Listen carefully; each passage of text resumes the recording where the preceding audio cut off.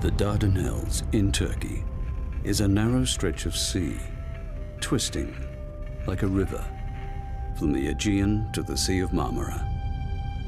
The line between Europe and Asia, crossroads of the world.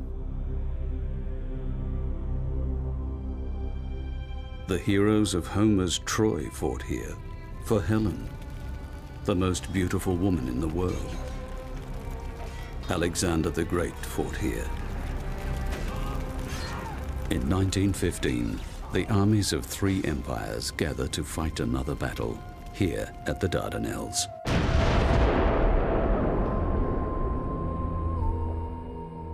There are coal miners from Durham, footballers from Dublin, Welshmen from deep valleys, and poets from Cambridge.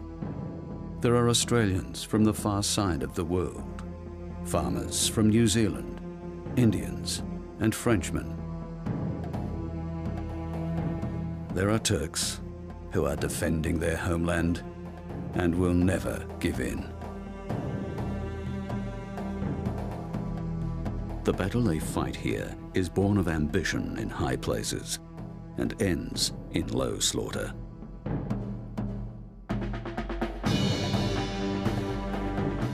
This battle begins at dawn one day, when one army arrives, and ends another day 9 months later, when the same army leaves.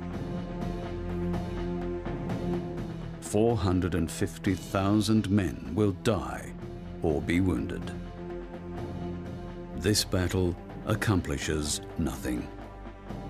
This battle is called Gallipoli.